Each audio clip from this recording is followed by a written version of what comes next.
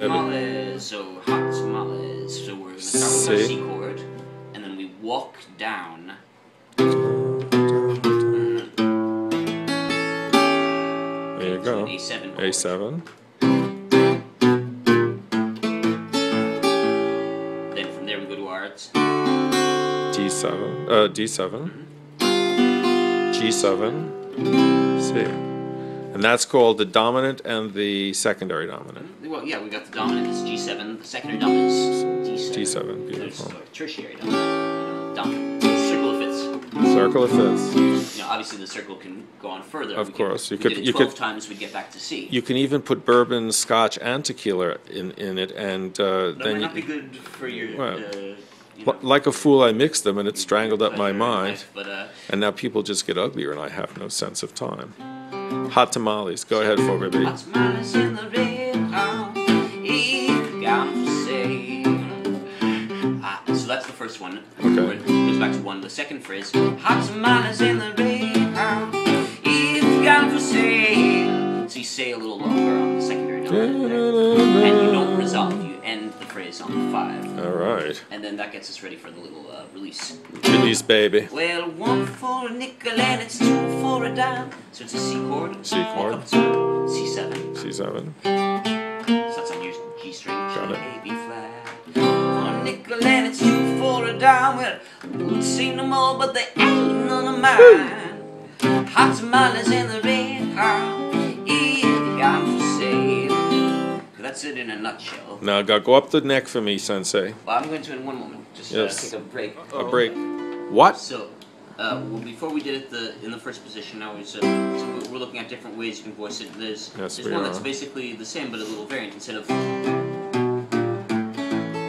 you can walk down the A major half bar chord that we do. We're gonna walk it down from the 5th fret. Right. Yeah. So, and then. And so on like that. You could another version of this is voicing it up here in this position on the deck. Got it.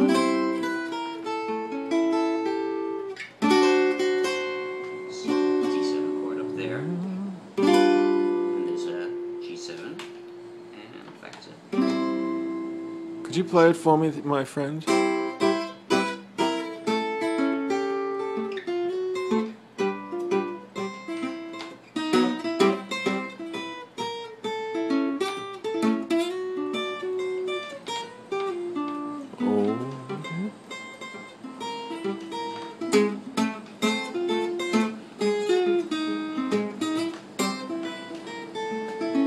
So sweet. Play the whole thing for me, sir.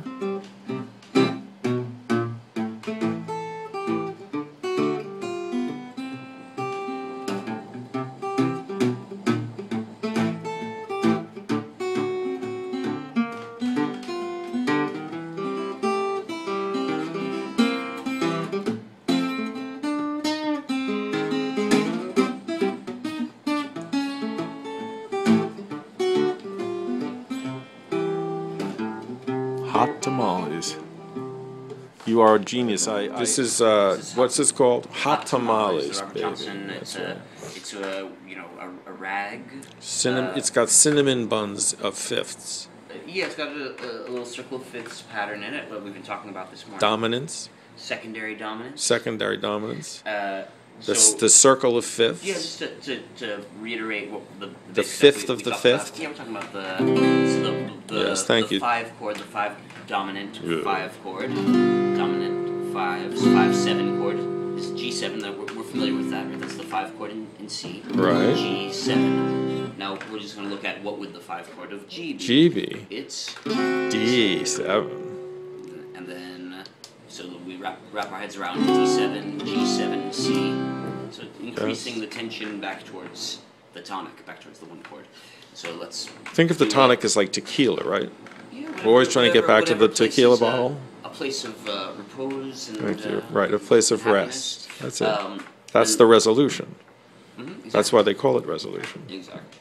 And then so let's look at the dominant of the secondary dominant. So then we have the 5 of 5, right? Yes. So it's, the 5 of the D is A7. So let's do that whole progression. So we have the A7 to D7 to G7, back home to 1. Okay, so we have a little circle of fifths progression, secondary dominant progression. Yeah. And this is these are the chords of all the rags, right? The rags, the rags. It's a little different than what you call like ragtime, like the music of Scott Joplin and you know, turn of the century American popular music for piano and stuff. But this is this style of song is influenced by that in a roundabout kind of fashion, or perhaps has a common ancestry in some other 19th century music. But these are you know, most of the great bluesmen have a song that has this progression in it. So we're looking at Hot Tamales, the Robert Johnson one. Hot Tamales. You know, it says Tommy Johnson has a beautiful one. Wonder will I ever get back home? So, and then most of the guys you can think of have a song that's like this. Son House has Am I Right or Wrong? Right, that's a secondary dominant song. That's on his Alan Lomax recordings from 41 or 42. And Blind Boy Fuller. I mean, you know, the blues musicians from further north, like the Carolinas, this style is very prevalent in that music. And you know, some of the East Coast players, like Blind Blake, he focused more on this kind of style than on, you know, as opposed to the Delta sound. Blues progressions, or not traditional, but you know, the more familiar, you know, 1-4-5 blues progressions. So go boy, Hot baby. Tamales, so Hot Tamales.